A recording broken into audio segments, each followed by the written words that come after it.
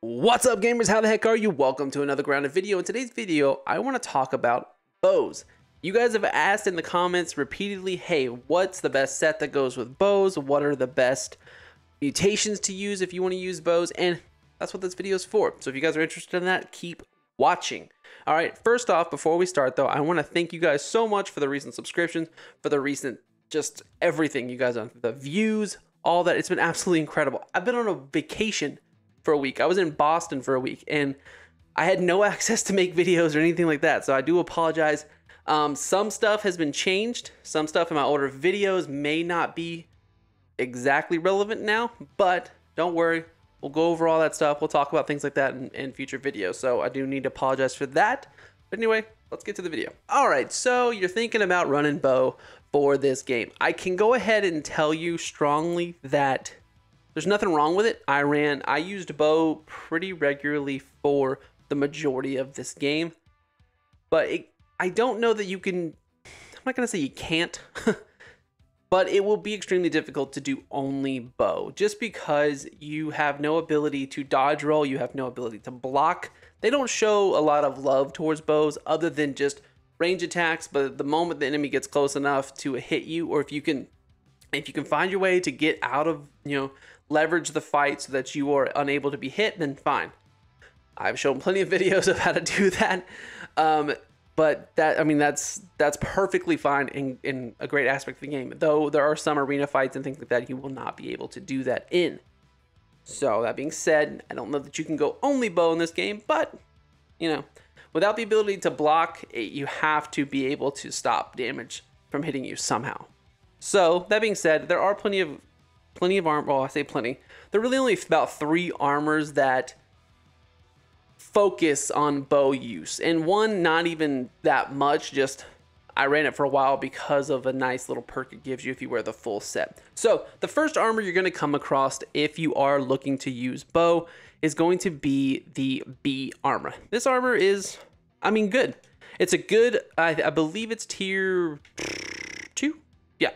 So it is tier 2 armor, but it is pretty early on. It's not hard to get because you can get a rotten set of it inside of the red anthill if you guys just put on red ant armor, or if you go down there just bravely and take on all the red ants you want.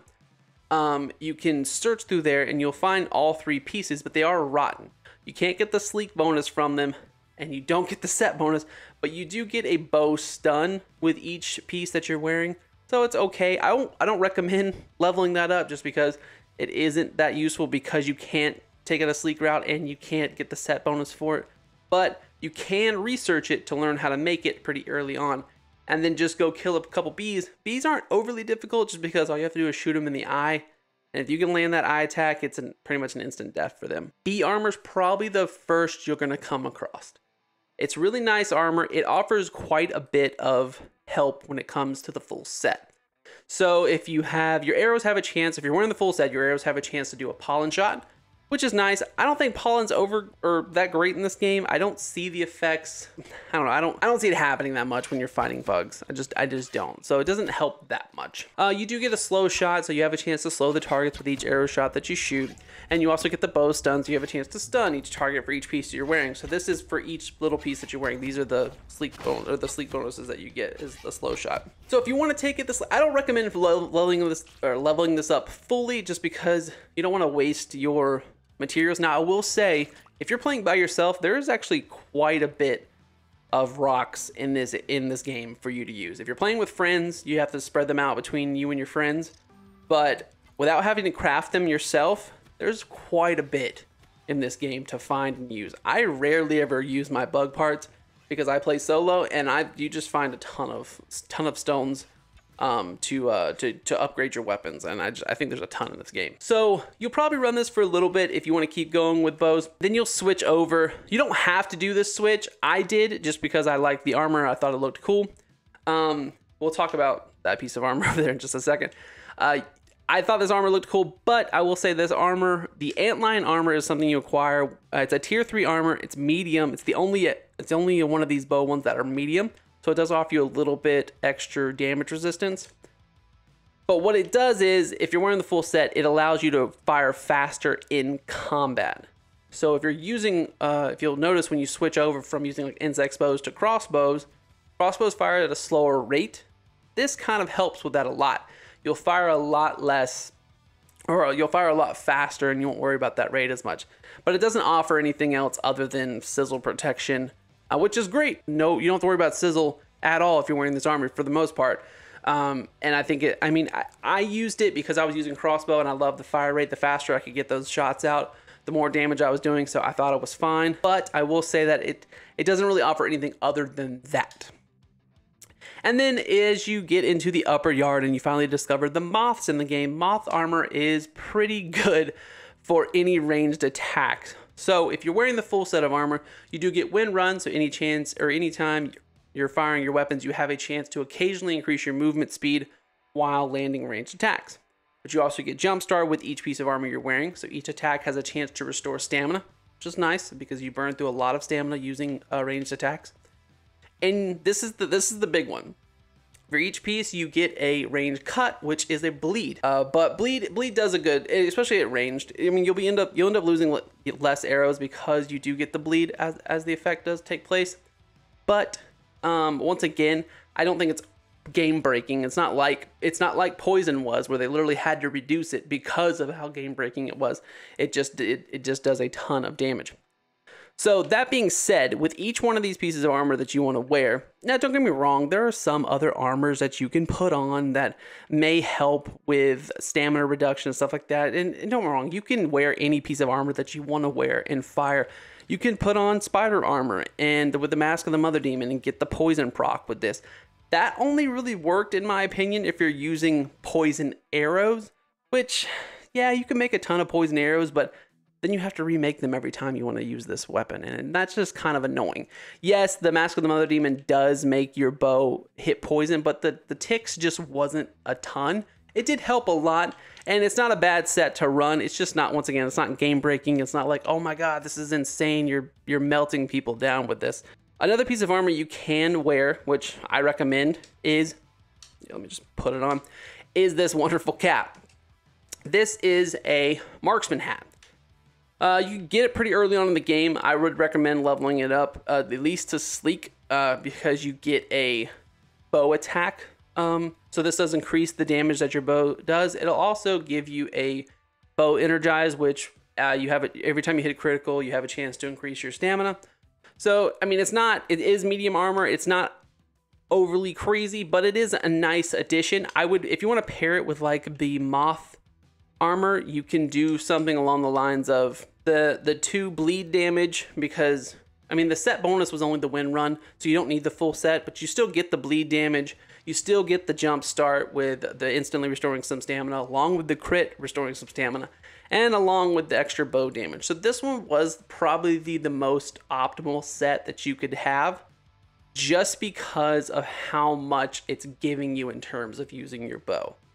With everything else, bow stuns are great, but the truth is, if you're using bow, you're probably staying out of danger a lot. You're sitting up on things. You're not so much worried about slowing or stunning creatures, just because you don't need to, because you're out of the way of the damage. But this does offer probably the most damage you can get out of your bow. So leave that as it is. Now, in terms of things like mutations. So a lot of mutations in this game are going to be situational, in my opinion. It depends on what you're having in your hand, but some of the main ones that I would recommend using are pretty obvious. So coup de grace. So you acquire coup de grace by first either going to the location of the 4-leaf clover, which is located down a hole. You have to swim through a tunnel, and you'll pop up underneath ground where there will be, the only thing in that room is the 4-leaf clover. And you go walk up to it and you get coup de grace. But you can also acquire it by going to the picnic table and going into the Minotaur maze, finding the 20-piece die, rolling it until it lands on the 20, or the 20's at the top, and then it will proc then. Now, that's how you level it up as well. So if you do one of the other first, you need to go do the other one. So if you do the die first, go find the 4-leaf clover. If you find the 4-leaf clover first, go do the die. That's how you get it to stage 2. All right. Now that you headed to stage 2, you're getting 25% chance to crit. That's already amazing because you should be running this on pretty much any one of your sets, in my opinion. I don't think you should never not have this on because you want to be critting. Critting's amazing. Talking about critting, get Peeper or Trapper Peeper. You acquire these by gathering Peeper cards. I think you need 5 to get this. So once you have that, you just level it up. You just keep grabbing Peeper cards and you can eventually get it all the way to phase 3. So this, it has an undefined chance of increasing damage. It is not currently defined of how much damage it increases, but it will increase your crit damage by a certain amount. So that's, if it's increasing it by any, in my opinion, I think it's worth having on, especially if you're running bow, because each crit can offer an extra attack, which is super nice. You can put Sharpshooter on, but you don't have to if you need to put something else on too. You don't need to have this because all Sharpshooter does is pin down your target. It doesn't offer you any extra damage, though I think some people think it does, but it doesn't. And unless somebody wants to try to prove me wrong, I've turned this on and off fighting multiple different enemies, took the same amount of arrows to do so. The only thing it says in the wiki is that it just pins target down. It says nothing about damage. And if you read it down at the bottom, you have a chance to pin targets down using ranged attack. That's all it says. That's nothing else. Okay? Nothing else. The point is there's only about 3 of them that I would say that you need to have on. 2 for sure. The other ones is if you have room, throw it on because it doesn't hurt to pin down a target, but you know, you don't need it. So if you want to run something like Meat Shield because you want the extra health because you can't block attacks, or if you run one Buff Lungs or Cardio Fan or something like that to help with the stamina drain, then you can run that as well. Or you can do something like Mom Jeans. If you've beaten the Brood Mother, you can get Mom Jeans. If you want to do that, then you'll have tiny little spiders that'll go out and help you fight. So, or you can do Mysterious Strangers if you've eaten the man, and he'll appear and fight for you as well.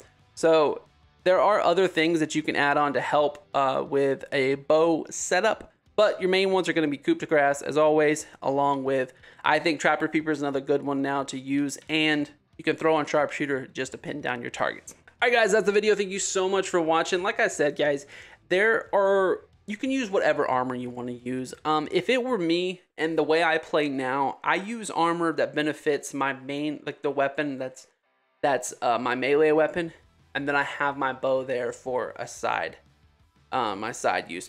Just because melee style right now is just kind of overpowered in a lot of ways.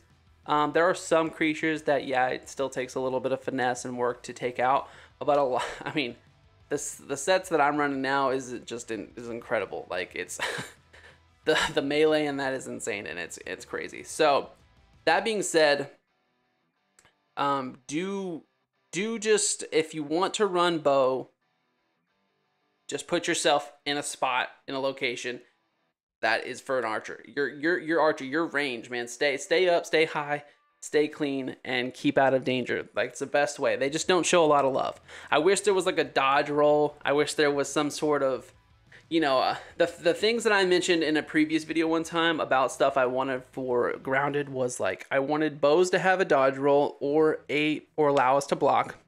I also wanted a sniper shot. So the further the shot, the more damage I do with it. I think that's sick. I think that would be awesome because that takes skill to hit a shot from a distance, so you're not gonna be able to do it all the time, and it also, like, and you lose an arrow most of the time because you're shooting it way far out, and you're probably not gonna find that arrow again for at least a while, unless you just happen to go look for it, I guess. But I think it would be awesome. I think sniper shot would be super cool. That could be a mutation they add later. Grounded, if you add it called sniper shot, bro, I want it mentioned. Actually, you don't have to mention me. It's fine. It's fine. I know you love me. I know you're watching this video. I know you care. I know you love me. All right, I love you guys too. But I think that would be a cool one. I think sniper shot would be a cool one. I think, like I said, I think dodge roll would be super cool. Those are things I wish they would add for bow, because I'd probably run bow just all the time.